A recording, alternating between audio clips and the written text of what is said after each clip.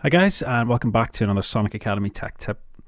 We're just going through a few sort of short tips in this particular section, and this one is got to do with setting our BPM quickly in our track. So if you're performing out live and you're using your session view, you're triggering your scenes down your right hand side here with your master selection. And I'm just going to make this a bit bigger. One of the tips which I'm going to show you here is, let me see if I just bring in a drum loop here first of all.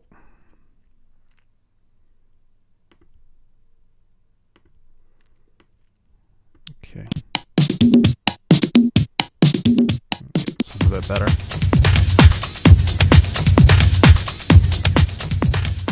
Okay, so you've got your scenes going along and you've got them filled up with your bass parts or your drums or whatever. When you get to the next scene, you play it and you get your next set of drums playing.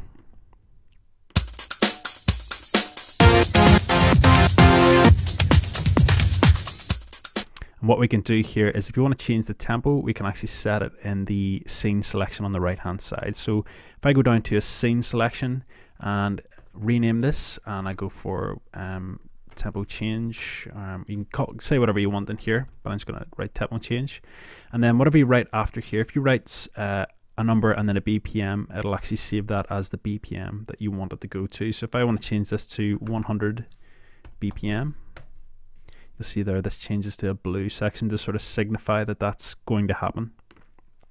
And then our scene 4, I can change this to maybe let's say 125 BPM.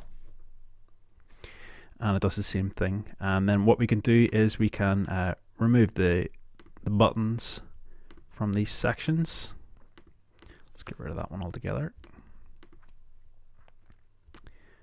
And I can do that in here and here and here, and that'll stop the clips from the above scenes from stopping, because we don't want that to happen.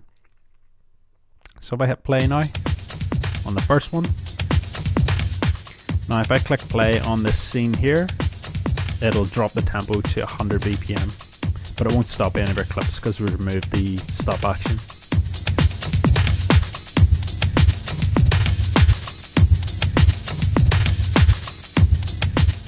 And then we can go to the second scene, we can play it to get this clip play.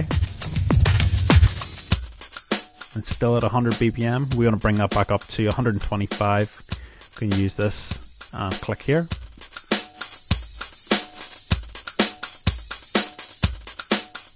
There's nothing to stop us dropping in a drum loop and also renaming this to a different BPM. It'll trigger that drum loop and it'll also trigger the BPM change.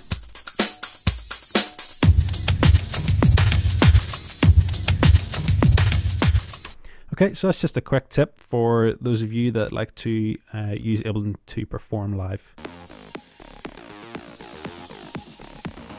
Thanks everybody for watching, commenting and indeed liking. We really do appreciate all the support we get here on our Sonic Academy YouTube channel. So if you found this video super useful, please, we'd love you to hit the subscribe button. We update the YouTube channel every week with new content. And if you want to watch some more relevant content, just click on the videos beside me.